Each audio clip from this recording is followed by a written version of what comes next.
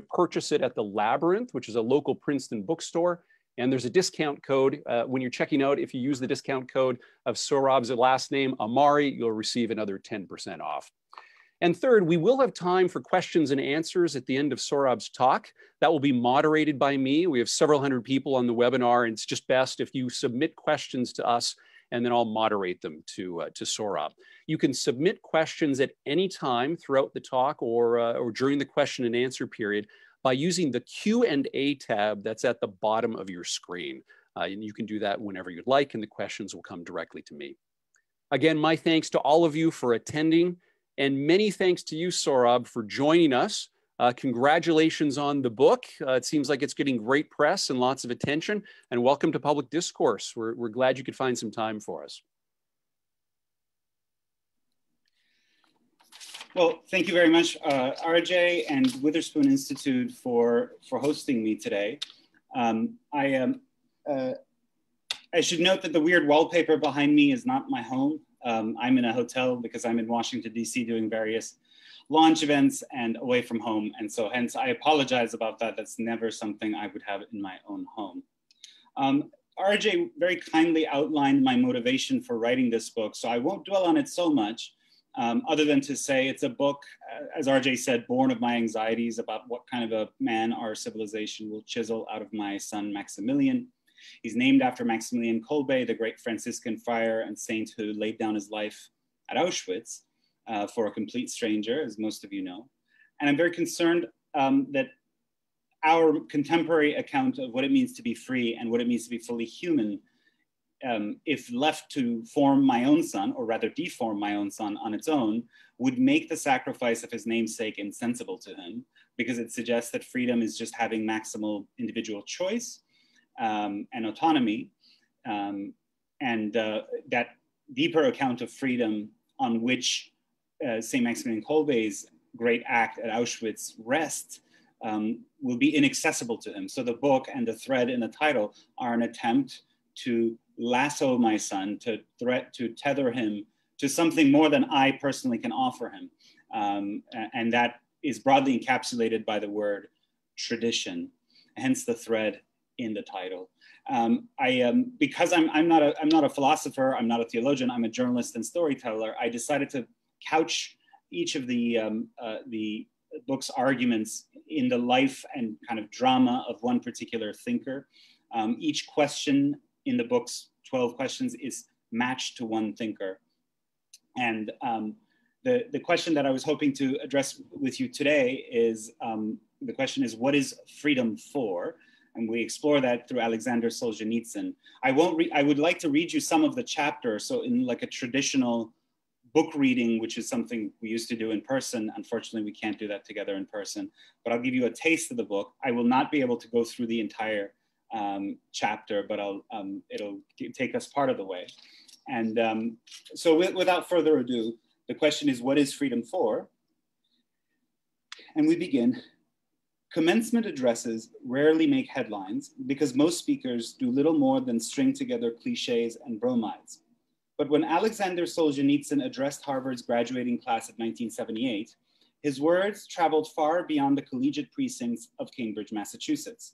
For months afterward, the Harvard speech was all Western opinion makers could talk about, and not in a good way. His hosts assumed he would follow a certain script. Having documented the horrors behind the Iron Curtain before making his home in the land of the free, he was expected to sing his variation on the Immigrant's Ode to America. Solzhenitsyn recalled, quote, "What was mainly expected of me was the gratitude of the exile to the great Atlantic fortress of liberty," end quote. But he wasn't one to follow ideological scripts, else he would have thrived as a court writer under communism, nor was he inclined to flatter anyone. On the day, an audience of some 20,000 students, professors, and others, plus a large contingent of journalists, packed Harvard Yard to hear him. Dressed in a drab military-style jacket, with his penetrating gaze and Rasputin-esque beard, the great man must have cut an intimidating figure among the Ivy elites. A heavy rain poured as Solzhenitsyn began to speak. No one scurried away to avoid the downpour, though many hadn't brought umbrellas. After a long and preemptive standing ovation from the audience, He delivered his address in Russian with a simultaneous English translation broadcast over his piercing voice. Harvard's motto, he began, is veritas, truth, and he had come there to share bitter truths. The rain, it turned out, had been a sign of a brooding message to come. The title of his speech was A World Split Apart, evoking the division in that age between two nuclear superpowers, the one he had fled and the one he had fled to. Yet he devoted the bulk of his speech to the latter, to diagnosing what had gone wrong in the West. He saw in the West an ever-expanding culture of what he called legalism, one that allowed, even encouraged, everyone to pursue his own selfish ends up to the limit of the law. Having lived under a lawless regime, he knew how invaluable the rule of law was. Even so, a society with no other scale but the legal is one also less worthy of man, he said. For, quote, such a society fails to take full advantage of the full range of human possibilities, end quote. He saw a West captive to a tyrannical notion of rights. Quote, the defense of individual rights, he warned, has reached such extremes as to make society as a whole defenseless against certain individuals. Terrorism ran rampant because there were lawyers and judges less committed to society as a whole than they were to maximizing the rights of defendant who, if they had their way, would destroy society and all rights. Oppressive regimes like the ones that had thrown him into the gulag took advantage too, hiring lawyers, lobbyists, and other profiteering henchmen to advance their interests in the West legally. He saw an abusive Western media whose overriding concern wasn't in serving the truth or readers, but their own agendas. The media defended the maximal possible freedom for themselves, yet they were accountable to no one, he said, when they, quote, misled public opinion by inaccurate information or even contributed to mistakes on a state level. At the same time, major outlets maintained a narrow corridor of acceptable opinion, its boundaries set by intellectual fads and corporate interests. Unrestrained freedom exists for the press, Solzhenitsyn said, but not for the readership, because newspapers mostly transmit in a forceful and empathetic way those opinions which do not openly contradict their own and the general trend, end quote. What a surprise for someone coming from the totalitarian East, quote, end quote. Solzhenitsyn saw a West where the clamor of intellectual fashion shut out true intellects, where shallow public opinions swallowed true excellence. Your scholars, he charged, quote, are free in a legal sense, but they are hemmed in by the idols of the prevailing fad. There is no open violence as in the East. However, a selection dictated by fashion and the need to accommodate mass standards frequently prevents the most independent-minded persons from contributing to public life and gives rise to dangerous herd instincts. If all this was what Westerners meant by bringing freedom to the Soviet Union, Solzhenitsyn said, then the nations trapped behind the Iron Curtain would be wise to decline the offer. And this was the most shocking part of the Harvard address. Quote, should I be asked whether I would propose the West, such as it exists today, as a model for my country today, I would frankly have to answer negatively. No, I could not recommend your society for the transformation of ours. While a few hisses rose up from Harvard Yard as the author spoke, his words for the most part elicited bursts of applause from the audience. But afterward, the media and the commentariat he had lacerated went to work. Soon it would become clear that the whirlwind Solzhenitsyn launched at Harvard had permanently unsettled his own reception in the West, turning him from celebrated dissident into reviled reactionary and kooky mystic. The reviews, as they say, were bad, and I won't go through all of the sort of reactions to them, but needless to say that almost the entire mainstream media at the time, the New York Times, the Washington Post, even the Conservative National Review, which was a little bit more circumscribed in its criticisms, for the most part, they framed him as a theocrat, a reactionary, an autocrat, a kook, a mystic, and so on. What could a soul nurtured in Russia's despotic soil teach a people for whom freedom is a constitutional birthright? Very little as far as Solzhenitsyn's critics were concerned. As he confided to his memoir, to the Western liberal mind, I had presumed to judge the experience of the world from the point of view of my own limited Soviet and prison camp experience. But could a gulag serve as a school of freedom? Solzhenitsyn, of course, had himself spent 8 years in the gulag system, a system designed to inflict degradation and dehumanization. He used the experience to not only obviously blow the whistle using the groundbreaking works such as the Gulag Archipelago, but also to inform his great novel about life in the Gulag, thinly fictionalized and titled, as you all know, One Day in the Life of Ivan Denisovich. And what he noticed is in circumstances in which your autonomy and your ability to make choices are reduced to an almost being non-existence, different character types react differently to such circumstances. Sohrab, the protagonist, works hard, serves his fellow prisoners, honors God in his own simple way, and he ends the day, a day in the Gulag, happy. He goes to bed content, as the famous final sentence of the novel reads.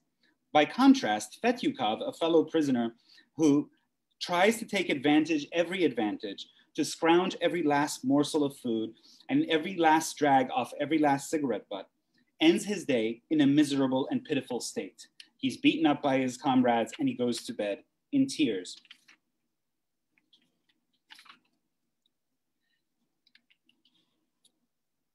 So for me, what I suggest is those character contrasts raise the question of what could a survivor of the Gulag, namely Solzhenitsyn, teach the West about freedom?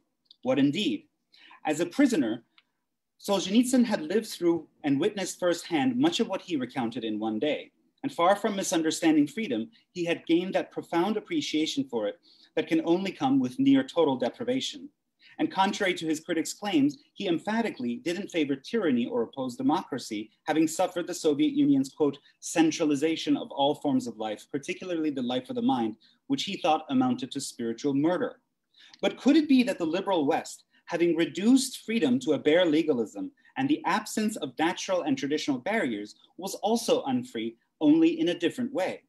This was Solzhenitsyn's early intuition, and the more time he spent in the West, observing its ways and attempting to navigate them, the more the thought gathered strength in his mind. The loss of many barriers against the individual will, he concluded, had paradoxically robbed Western life of its true freedom. An excess of rights had paved the way to a new serfdom, creating a society in which the Fetyukov type, remember Fetyukov is a character who just lives just for his own gratification of his basest appetites. The Fetyukov type thrives in Western society. He saw this first in the misdeeds of the Western media. Reporters mobbed him from the second he arrived at the Bavarian home of the German novelist Heinrich Böll, his first destination in exile. Aware of how vulnerable his friends and loved ones were back home, Solzhenitsyn declined all interviews, that is, except with one reporter who had assisted him greatly in Russia. This sent another journalist into such a fit of jealousy that he published a story claiming that the reporter who had been rewarded had brought Solzhenitsyn a secret letter from his wife. This was an outright falsehood. It could have endangered Solzhenitsyn's wife, who was then trying desperately to protect the author's hidden archives from the KGB in Moscow before escaping herself. And it jeopardized the ability of the honest reporter to work in the Soviet capital. Yet neither the envious reporter who had written the false story nor his outlet took any responsibility or showed any remorse. Solzhenitsyn recalled in his memoir, quote, "Every encounter I had with the media in my first days in the West filled me with bewilderment," end quote. Then there was the mean legalism that permeated the West's commercial practices and its social climate. Solzhenitsyn's books were global blockbusters, but he had written them with a moral and spiritual purpose, namely to awaken the world to the evils of the Soviet Union and to help liberate his compatriots. He had put together One Day in the Life of Ivan Denisovich and the Gulag Archipelago in the bricklaying spirit of his character Sohrab, an outpouring of solidarity, a writerly act of true freedom, ordered to what he ought to have done, given his talents. Yet in one country, bookshops refused to honor his request to sell the archipelago at a lower markup than they would books of similar length so more people could read it. In another country, one publisher kept bringing out pirated, mangled, badly translated editions of his works. Why?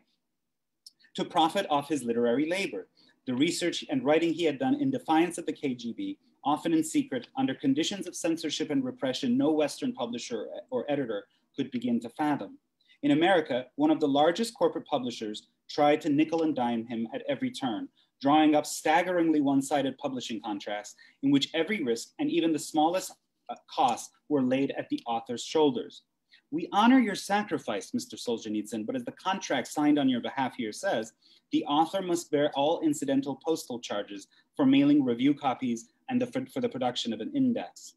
Most of the sophisticated hucksters who took control of his book's foreign rights, including one especially predatory Wall Street figure, were, quote, quite indifferent to the literary and political aspects of the matter.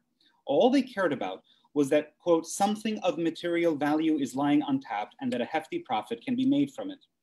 To assert his rights, he would have to go to court against publishers that treated his blood equity as a commodity, and, quote, "God, how I balk at this with my entire soul." Western-style litigation, he concluded, was a profanation of the soul, an ulceration.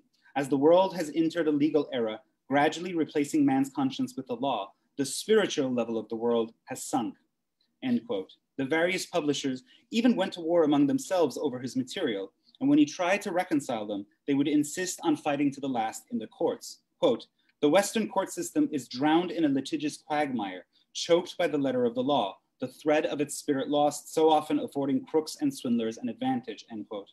In the West, the spirit of Fetyukov so often triumphed, legally, over the spirit of Zhukov. Most shocking of all was how this obsessive profiteering motive even worked to the advantage of communist regimes. He saw this crisply soon after his arrival in the West, when a Swiss trading company dismissed one of its interpreters, we would say canceled today, over complaints from a Soviet client. The client had attacked Solzhenitsyn's writing, and the interpreter had asked, "But have you read Solzhenitsyn?" which was enough to get her fired.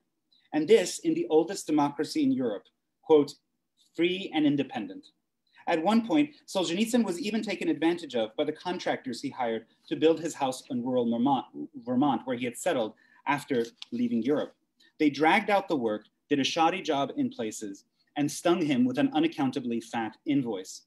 There is something bitterly humorous in this. The writer who had outsmarted the KGB on 1,000 occasions, who had survived hard labor in the frigid cold, bested by the deviousness of the small-town American contractor, and, quote, "the ordeal of the Western financial system," end quote. Finally, there was the sheer disorder that sullied the West's moral and physical landscape. On a tour of Italy, Solzhenitsyn saw the country's monumental glories, quote, "covered with graffiti, painted with hammers and sickles, slogans and threats. Police are killers. Death to fascist Christian Democrats." Columns that had survived barbarian invasions and Lord knows what else now blared, "Long live proletarian violence." The slogans must have especially irked a man who had tasted proletarian violence firsthand, but worse was the question these displays must have raised in the author's mind. Was this what he and his compatriots had fought for in defying communist repression?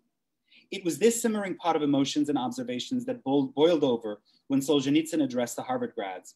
In the Gulag, he had surveyed the moral heights people could reach by doing what they ought to have done, despite the pressures exerted by a lawless prison state. In the West, meanwhile, he saw free men and women and society as a whole failing to make any distinction between freedom to do what ought to be done and the freedom to do what ought not. And here lay the philosophical heart of his critique of the West. As he put it at Harvard, quote, "Today's Western society has revealed an inequality between freedom for the good and freedom for evil deeds. The two, freedom for good and freedom for evil, aren't the same thing. Indeed, the latter doesn't even qualify as freedom since it breeds self-degradation." He saw this in concentrated form in the lives of prisoners like Fetyukov, but the idea stretches all the way back to the Bible, with the Gospel of St. John, the idea that every man who commits sin is a slave to sin. And I will stop there, and I think that's enough to give a taste of the chapter without hogging up the whole time we have together. What I would conclude with saying is that all the developments that still in nascent form or embryonic form Solzhenitsyn had diagnosed in 1978 have accelerated. And the clearest example, which is not in the chapter, because when I was writing it, this had not happened yet, is how that actually has affected journalism, the field that I work in. As you remember, in October, the New York Post, the newspaper that I worked for, which is the oldest continuously published daily paper in the United States, and it was founded by Alexander Hamilton, published a story about Hunter Biden and raising questions about graft involving him and his father, then the vice president of the United States, now the leader of the free world. It's the most clear calling and noblest calling of my profession to shed light on situations like that. And yet, as you'll remember, precisely as Solzhenitsyn diagnosed in my bits about the press, the very corporate agendas and vast kind of agglomerations of corporate power managed to silence that story. We not only had lost our Twitter account, but Facebook reduced circulation on the story, and you couldn't even direct message it to your peers, let alone publish the story on your public news feed. So we see precisely how the bare legalism, the idea that all that matters is the fact that, for example, these are private entities doing this as opposed to public entities, has worked to the effect of, in terms of as a meaningful reality rather than the legal or formal distinction, the freedom of the press is completely jeopardized. It's become reduced to a kind of paper promise. So that's just one example, but I will stop there and just note with gratitude the prescience and the prophecy of this man, Alexander Solzhenitsyn. Thank you all. Thanks so much, Sohrab. There's so many interesting figures in the book, but I'm glad you went with Solzhenitsyn for us tonight, someone who's very dear to me and from whom I've learned quite a bit. But before we turn to questions about Solzhenitsyn, and let me remind everyone watching that please send in your questions in the Q&A tab. Those will come to me. Before we turn to questions on Solzhenitsyn, though, can I go back to kind of the framing pattern of the book? So early in the book, right in the introduction, you're setting up imagined possible futures for your son, Max, who's what, probably 3 years old now? He's turned 4 now. And you give a scenario of Max home from college, right? He's 21, 22. And then another scenario where Max is 47 years old, which is the same age, I gather, that Maximilian Kolbe was when he died. Now, obviously, you're articulating scenarios that you find frightening, ones you hope will not occur. As I see it, you're sort of imagining a fearsome future for Max, which looks a lot like the deracinated alienation of elites, maybe those who don't have a full tradition going for them. Now, parents awaken in the night all the time, worried about their children's future, of course.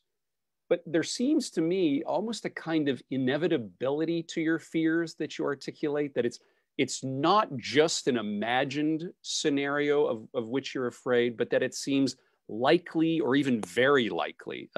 You write, "No amount of gratitude can allay the anxiety that grips me when I ask myself, what kind of a man will contemporary Western culture chisel out of my son?" But all sorts of contemporary Americans live decent lives and have decent children.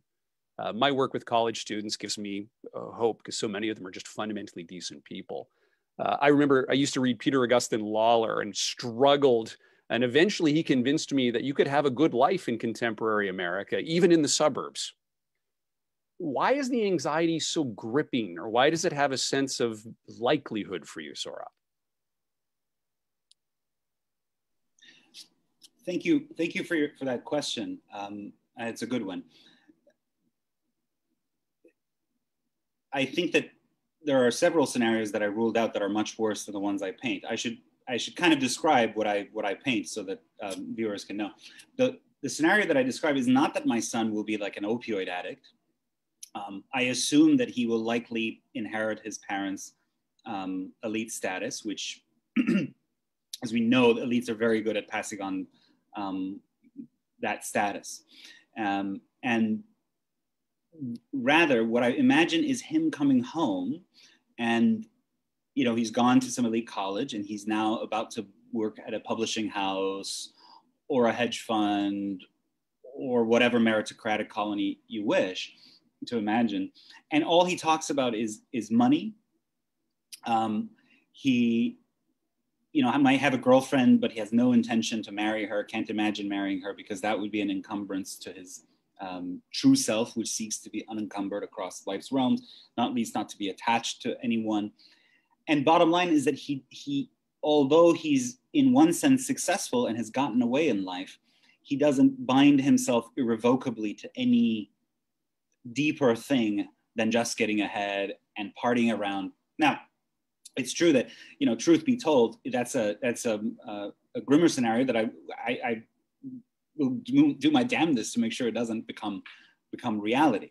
But the reason I describe him that way is because I already see patterns like that among elites. Is it true that there are lots of young elites who, as you say, and I know them as well, who live absolutely purposeful lives of faith, family, dedication, or religious vocation, and so forth? Absolutely. But the general trend, which you can look at even statistically speaking in terms of family formation rates,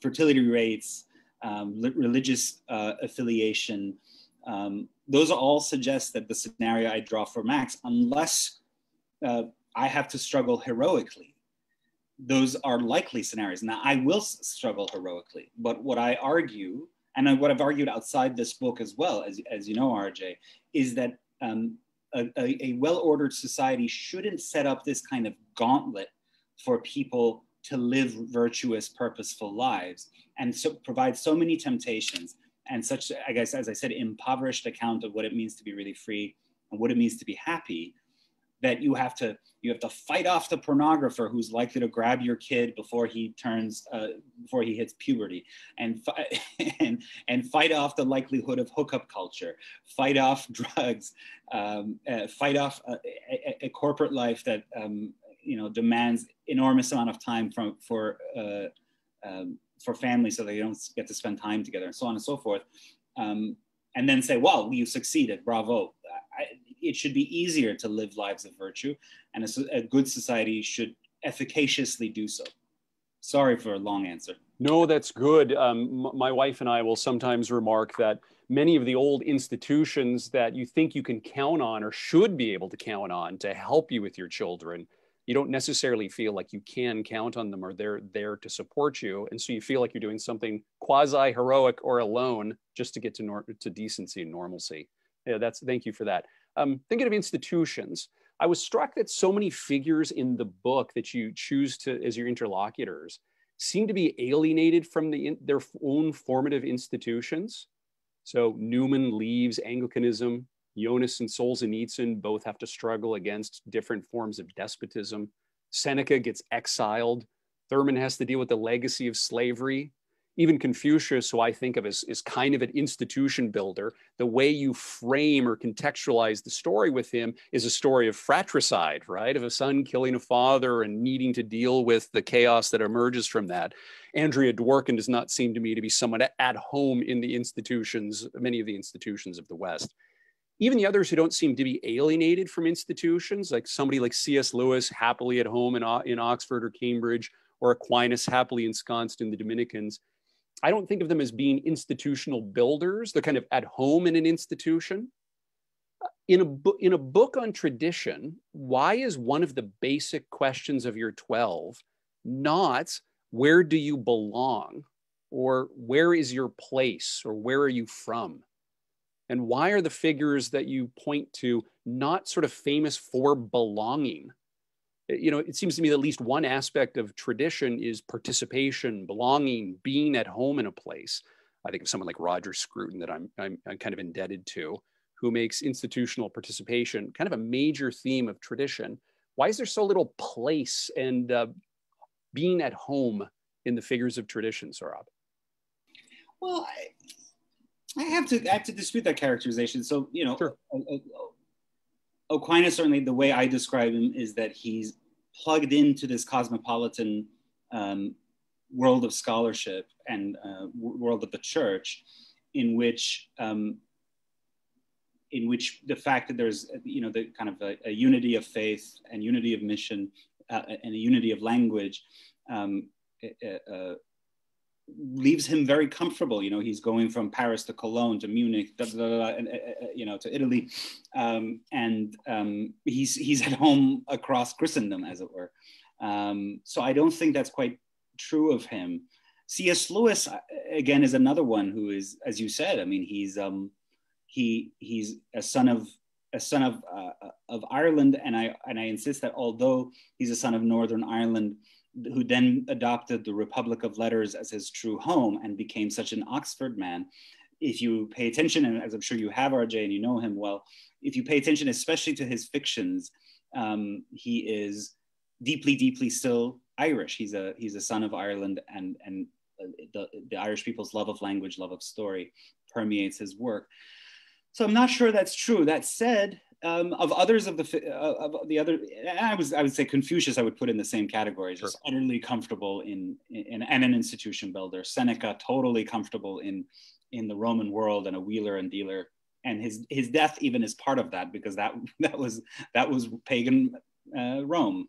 But others, you're right. I mean, Andrew Dorgan is a deeply, deeply alienated figure.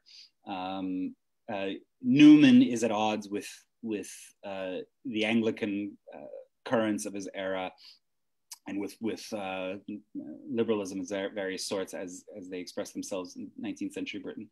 And yeah, I don't have a particular explanation for that, other than to say that perhaps in a book in which the aim is to critique contemporary cultural, political, and economic arrangements, and to use these figures to cast doubt on some of our own certainties, it would make sense for some of the figures, even in their own setting, to be confrontational, to be alienated.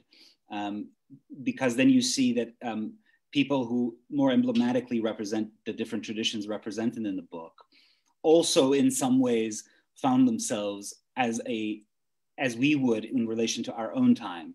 And so that's a kind of, you have a kind of hope for what we can achieve if we're willing to be discomfited by what we find around us. And I don't think that's at odds with a traditional impulse.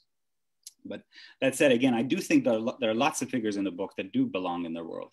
And therefore the belonging is reflected in the dramas of their lives.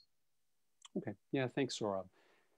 Yeah, it's for someone like myself who thinks of localism as part of tradition, or at least a live option to consider in tradition.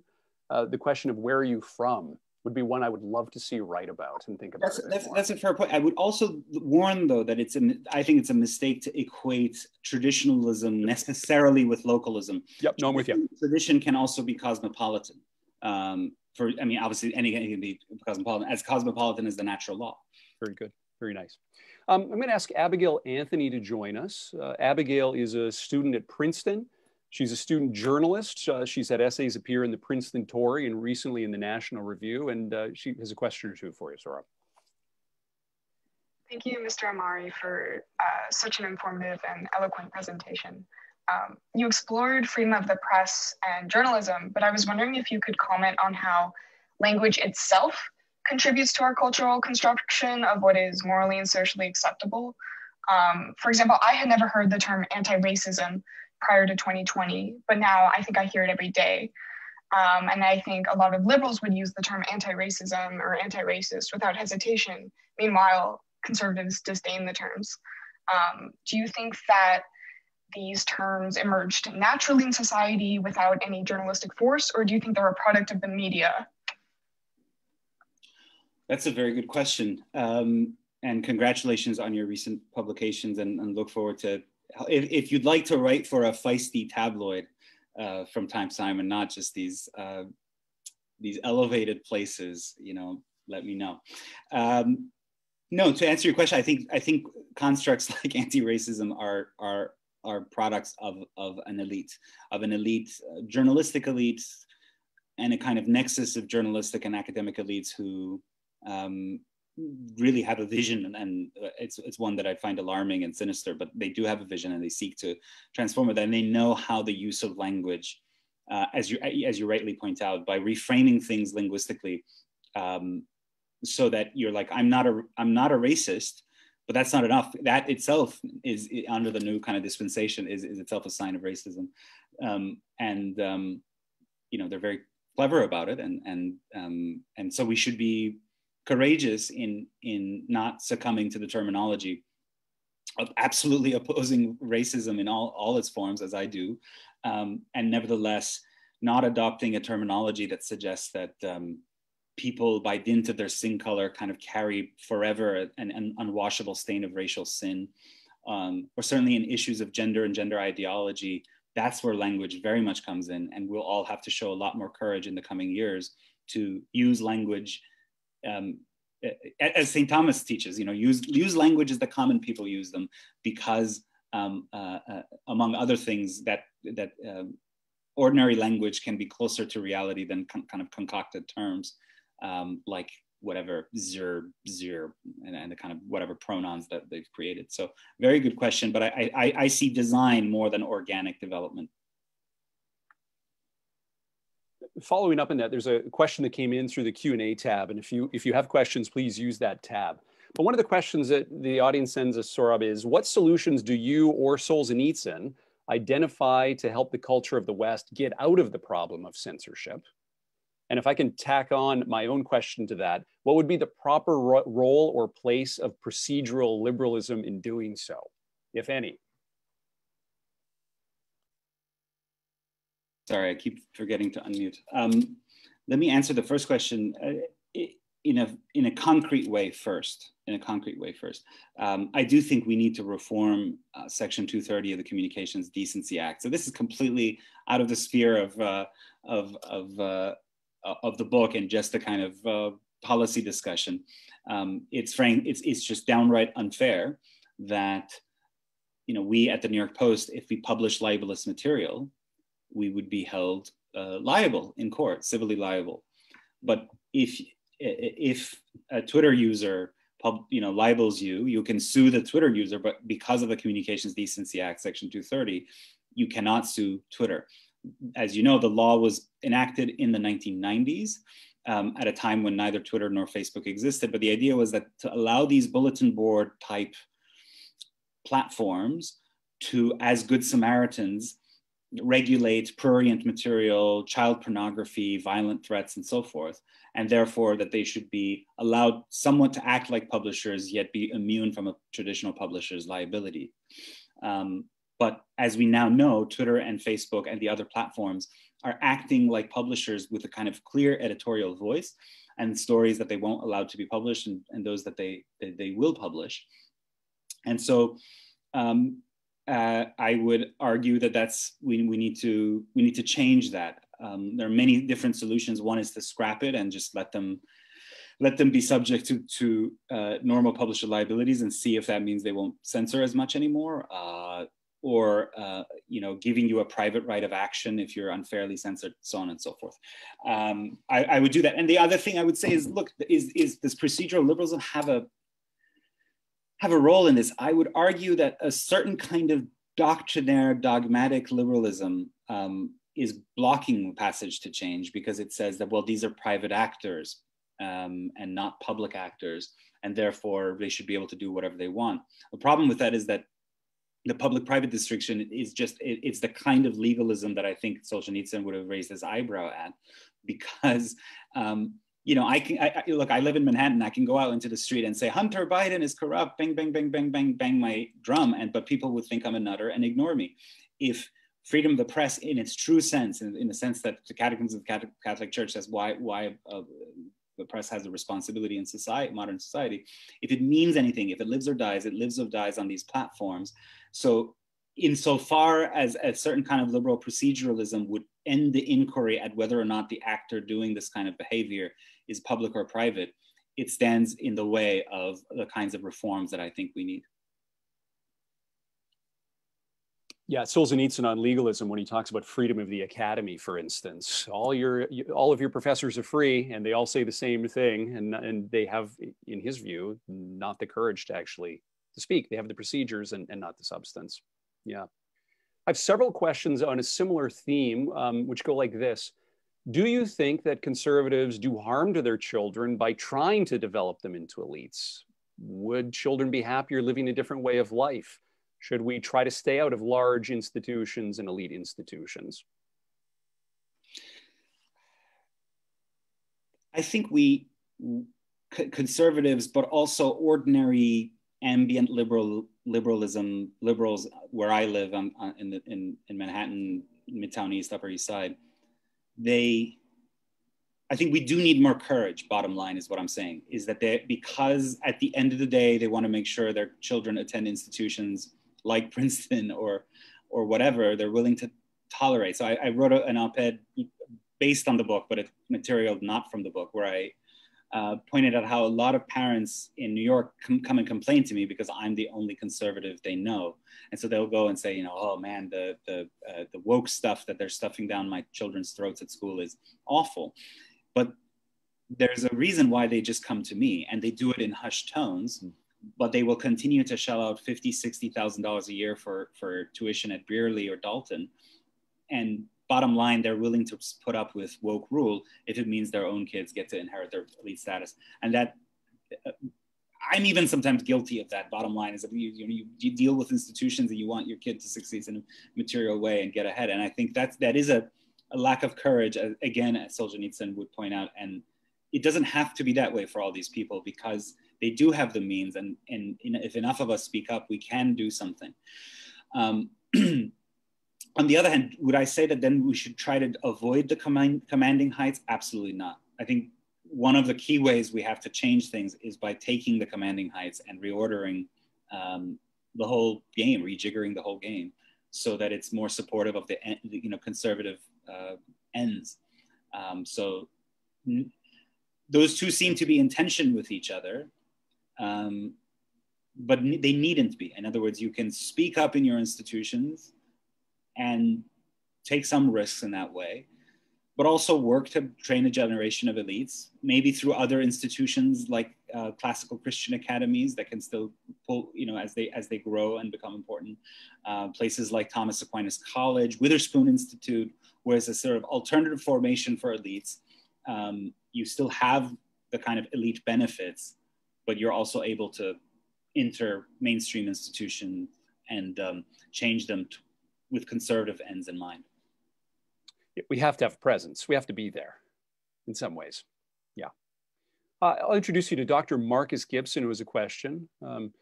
Marcus is the John and Daria Berry Postdoctoral Research Fellow at Princeton University. He's also the Executive Director of the Princeton Initiative of Catholic Thought, which is a new initiative that's been launched here in town recently. So Marcus, please. First, thank you for your presentation tonight, and thank you for writing this much needed book. This question is prompted by your chapter on John Henry Newman and the relationship between authority and conscience. It's a chapter that witnesses powerfully to the idea that trust and authority, rightly understood, play indispensable roles in the mission we have to seek and hand on wisdom. I take it that fostering a genuine spirit of inquiry also has its part to play in that mission, working in the context of trust and authority. And something that your book and Aquinas' Summa Theologia have in common is that they're both structured by questions, and these questions draw us into conversation with these great authoritative voices of the past. So my question is, we have this mission to recover and build on the wisdom of the past. In light of that mission, here and now, how do we foster a genuine spirit of inquiry that, on the one hand, avoids a mere repetition of past insights, but on the other hand, avoids the latitudinarianism that Newman opposed all his life? Well, these are deep and good questions. Thank you, Marcus, and congratulations on the launch of the center. I'm so pleased that that's housed within the university. Wonderful. I'm going to give a Catholic answer to that, a Catholic specific answer to that, and see if it satisfies, and we can then ponder whether there are analogs in other non-Catholic settings. But this idea of thinking with the church, to me, seems like a good mission for the kind of, well, first of all, the work that you want to do at the new institute, but also the question that you ask.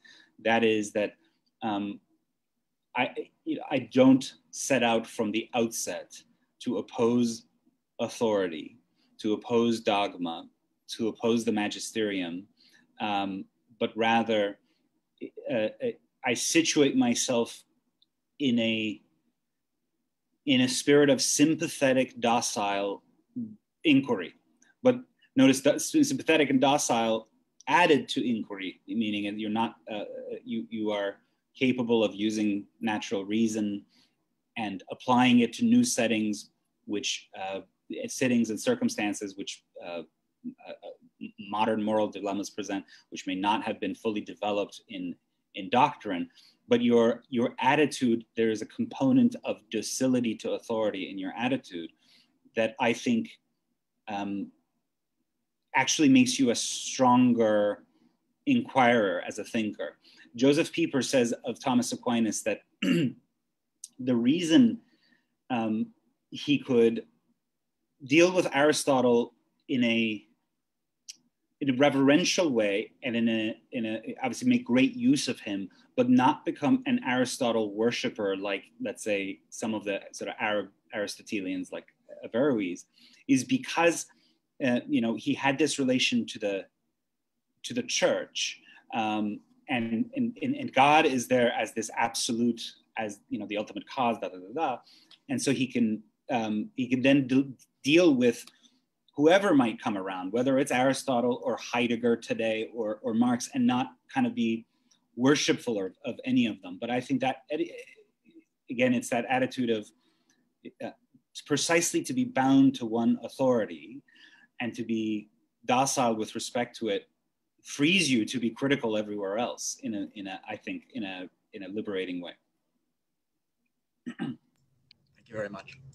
Sohrab, can I follow up on that? So to be bound to one authority, to think along with the church, and yet the book doesn't draw upon just one tradition. It draws upon a variety of traditions. You acknowledge this at the beginning of the book. You say, look, some skeptics might think that maybe I'm betraying my Catholicism by drawing upon other sources. Others might think I'm smuggling in Catholicism by drawing on other sources. There's tradition, there's traditions, and then there's sort of capital T tradition, but I don't know what that is. If we take somebody like MacIntyre seriously, MacIntyre acknowledges that there's a variety of traditions. They may have similar questions, but the language and meaning is not necessarily the same.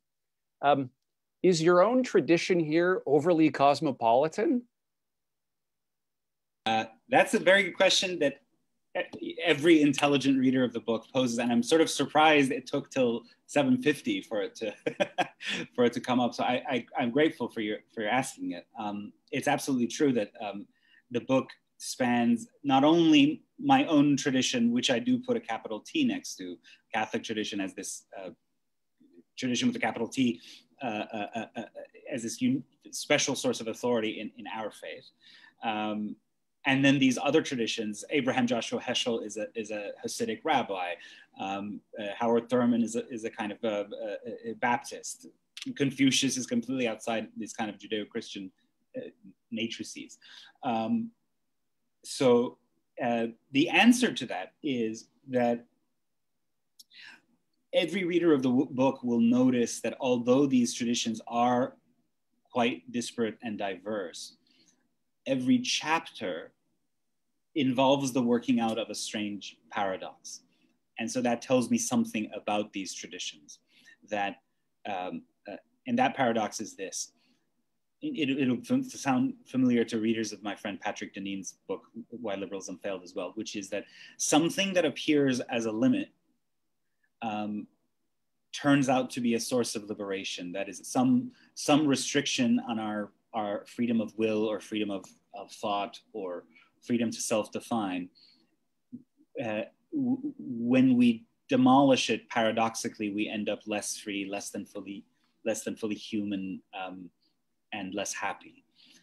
So there's a kind of unity in that. So Rabbi Heschel stands for the idea of the concept of the institution of the Sabbath as a source of liberation. Again, it looks like restriction. You like to use your time however you like, to shop, to play, to work out, but instead you're called to not do something and to not seek the goods that you normally seek the other 6 days of the week.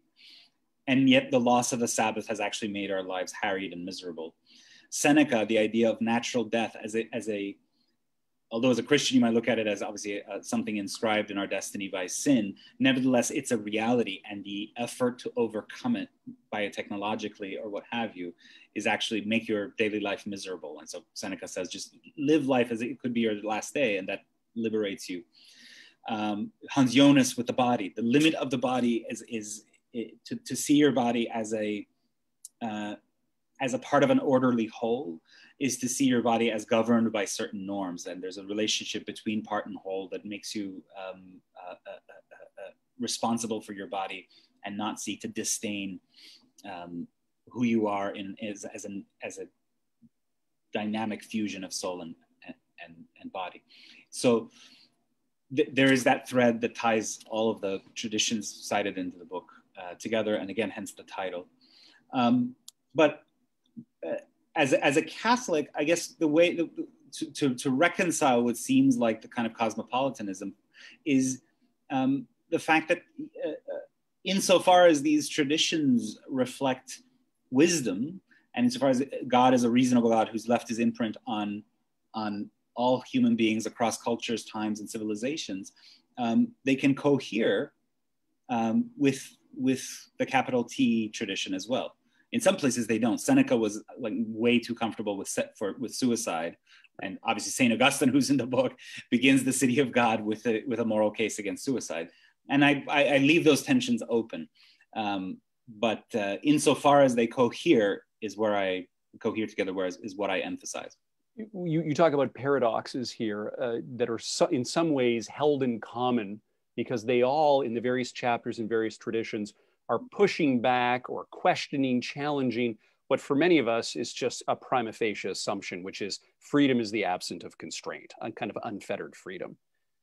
That sounds like in some ways would it be fair to say you're using tradition to liberate us from liberation, liberate us from non-restraint? Yeah, or the view that freedom as the mere choice between different contraries is the highest good of human life. In some situations, yeah, I want to be able to pick dinner. I don't want to eat the same dinner every night if I can avoid it. So sometimes I want to eat fish and sometimes I want to eat burger. But to make that as the sort of ultimate principle of life is impoverishes us, and it harms other. It harms our ability to access other goods that are also important. The book is not a Jeremiad, but it is a critique in some sense, right? It's moderate in tone, it's friendly, it's inviting, but it's still a critique of unfettered freedom. Mm-hmm. I'm wondering though, if in the book you answer your own question from chapter 9. I'm asking, do you? Chapter 9, the Solzhenitsyn chapter, is entitled, "What is freedom for?" Mm-hmm. Do you answer that? Yeah, it's freedom for the good. Freedom to do what you ought to do. I think I answer. I don't know if I, to be honest, the original title of the chapter was "Are You Too Free?" And my editor insisted that it should be "What is freedom for?" But nevertheless, I mean, I think I answer in the book that insofar as our account of freedom reduces it as the mere just choice, regardless of whether it's choice between good or evil, then we aren't free enough. And yeah, I mean, I think I do conclude the chapter by suggesting that freedom is found in a life of limits accepted, in a life of humane responsibilities and commitments, and a life in which you're able to commit to things irrevocably. If you always keep your options open, you don't actually exercise your freedom. Your freedom stays in a sort of state of, it's mere potentiality, but you're never actually actualized it because you've kept your quote unquote options open. It's one of my least favorite phrases in the English language. And that's, I think, that the ultimate end of our contemporary impoverished account of freedom is that precisely because we don't accept tradition as this kind of sense of ordered continuity where I know what lies behind me. I know that there are paths that my ancestors have taken. There's wisdom that I can accept so I can leap confidently into the future. A lot of us don't do that these days, and we kind of keep our options open, and it in practice means we just sort of float through life. I think there's a lot there. I wish we had more time, but we have just a few minutes left. So I want to get to something from Dan's review from today, if you don't mind. Yeah. So Dan Mahoney, who's a very fine scholar, knows Solzhenitsyn very well. If you don't know Dan's work, This is one of Dan's edited volume, the Solzhenitsyn Reader, and everyone should get a hold of it. Dan suggests that you might have missed one aspect of Solzhenitsyn's famous 78 Harvard address. And here's how Dan puts it. I'm quoting Dan from the review. Ahmari misses Solzhenitsyn's final call for us to, quote, move up from modernity by finding true balance in the human soul and the human world. Still quoting, we must resist not only the claim that man is the highest thing in the universe, but also the tyranny of the spiritual, which tends to forget the centrality of human freedom to a life well lived. In the address, particularly in the final chapters, this is me now, not Dan, Solzhenitsyn concludes, or I'm asking how you make sense of the text here. Solzhenitsyn doesn't seem to conclude with a call for tradition. He talks about the climbing to the next anthropological stage. Sounds like Teilhard de Chardin almost. He uses phrases like upward, a spiritual blaze, a rise to a new height of vision, a new level of life. What's Solzhenitsyn talking about in those final sections? And is he correct?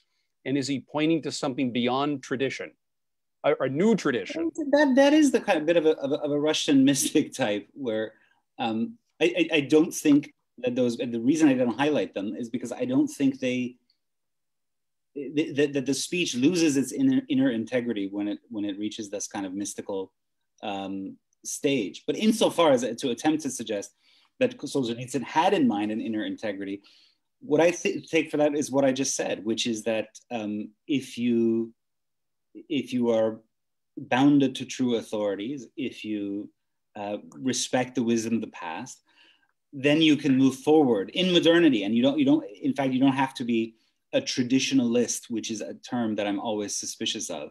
A traditionalist suggests that tradition is something that is itself provisional, weakened, and therefore a traditionalist has to come around and give it an ideological ism to make it alive in modernity. But if you have this other account of tradition as this kind of perennial wisdom, I think you're able to move forward up from modernity. I mean, I think that's a good phrase for it. But yeah, there is a Chardin aspect to the end of the speech. You're right. Yeah, I'd love to have Dan Mahoney and you talk that one out, because I think Dan thinks that final aspect of the speech is part of the inner logic of the text. So that would be interesting to see. And if Dan listening, I hope to see an essay at Public Discourse from you soon about that. Sohrab, congratulations on the book and all the great reviews that are coming out about it. I'm assuming it's a project that's near and dear to you, not only because of the question of tradition, but because, of course, in the end, you're writing a letter to your son with advice and obvious parental care. I hope he reads it soon, and real and hearty congratulations to you, and thanks for joining us. Thanks to all of you for joining us this evening. If you don't subscribe to the Public Discourse, you should. I hope you do. You'll see the link in order to buy copies of Sohrab's book if you like. And all of you have my thanks for joining us this evening. And Sohrab, thanks so much again, and best wishes for the rest of the book tour. Thank you, and thank you also for the review. I really appreciate it. Good. Thanks, everybody. Cheers. Bye.